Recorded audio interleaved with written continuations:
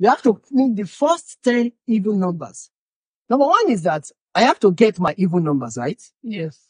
I have to get my even numbers. So that is called input. I should get my even numbers. Yes.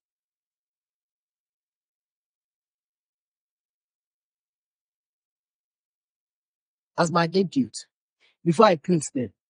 But another question we will have to ourselves is that what are even numbers?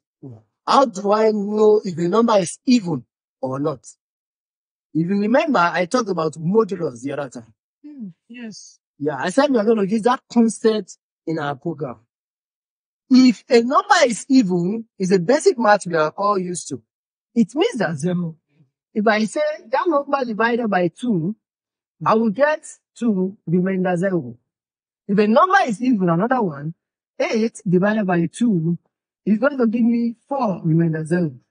But if a number is not even, 7 divided by 2, then that's going to be 3 remainder 1. So this number, that when you have the remainder to be 0, then we say that number is even. And when I explain modulus, that means I can write the result of remainder as modulus. That means I can write this statement as 8 modulo 2. 2, yeah.